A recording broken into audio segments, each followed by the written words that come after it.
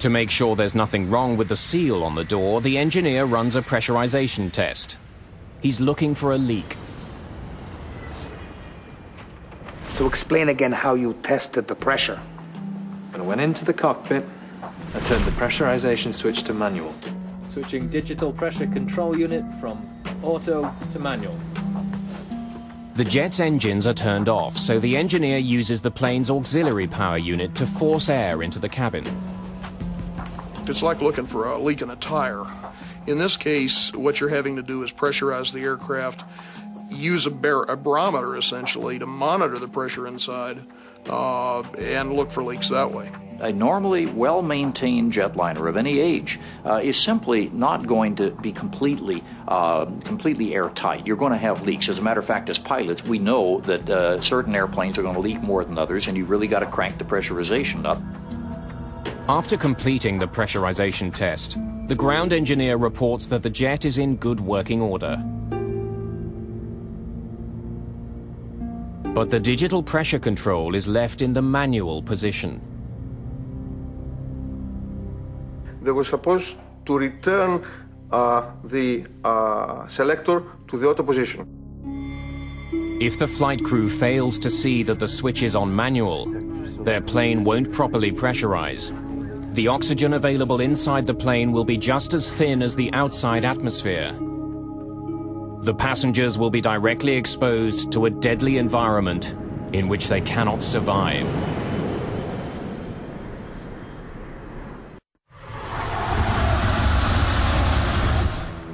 August the 14th, 2005. The worst airline disaster in Greek history has stunned the nation.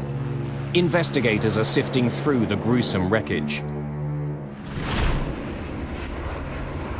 A few minutes after 9 in the morning, Helios Flight 522 left from Cyprus bound for Athens. The crew has no idea that hours before takeoff during a maintenance test, a flight engineer has left a pressurization switch set to manual. Both the captain and co-pilot miss the fact that the plane is not set to pressurize automatically. As Helios 522 climbs, an alarm blares in the cockpit. What is it? The takeoff config warning? It's a non-pressurization warning, but it sounds identical to another alarm. The pilots confuse the two. It's a critical mistake. The alarm sounded, and that alarm was misinterpreted. Most of flight crew, they will never face an alarm with no pressurization in all their flight career because it's a rare event. Operations, this is Flight 522, over. Flight 522, what can I do for you? We have a takeoff config warning on. Sorry, can you repeat? As the pilots troubleshoot with ground engineers, life-sustaining oxygen is slowly seeping out of the plane. Eventually, oxygen masks drop in the cabin. They do not fall in the cockpit. The reason that we don't have automatically deploying oxygen masks in a cockpit is simply too much up there, and if you had things popping out, they're going to hit switches that they shouldn't hit.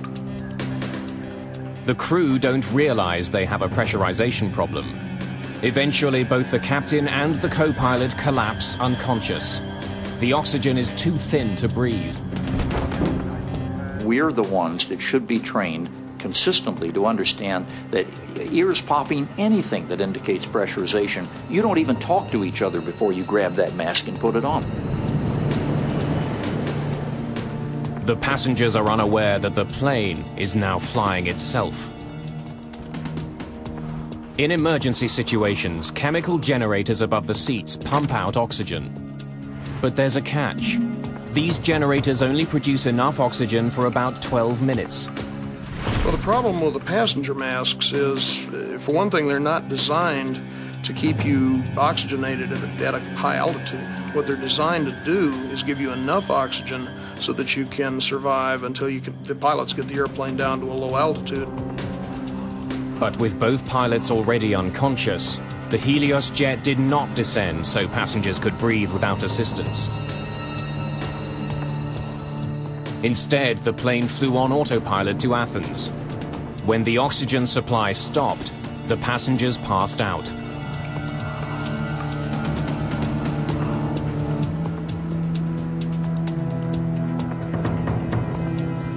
By the time the Greek Air Force intercepted the Helios jet, only one person was still moving.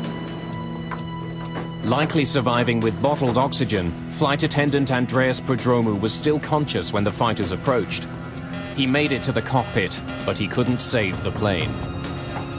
Antenna control, there is one person moving in the cockpit of Helios 522. Eventually, when its fuel ran out, Helios 522 crashed.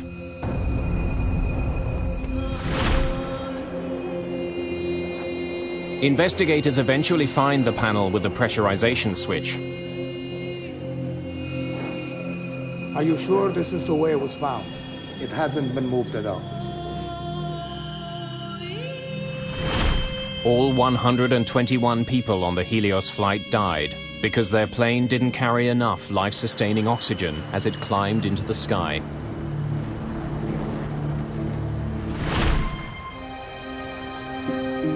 It's been more than 50 years since the beginning of the passenger jet era. 50 years in which the industry has learned, sometimes painfully, how to safely fly more than 10 kilometers in the sky. When you look back at all the other accidents over the last 20 years, in most cases, we were pushing the frontier of knowledge. Unfortunately, when you're pushing the envelope, you're pushing the boundaries of design, you can encounter problems that you hadn't anticipated. In search of the safest plane imaginable, the history of aviation traces a flight path through tragic accidents to technological breakthroughs. Many of these accidents display the incredible power of explosive decompression. The Airbus A320 and every other passenger plane built today is infinitely safer than the first jets that flew in the 1950s.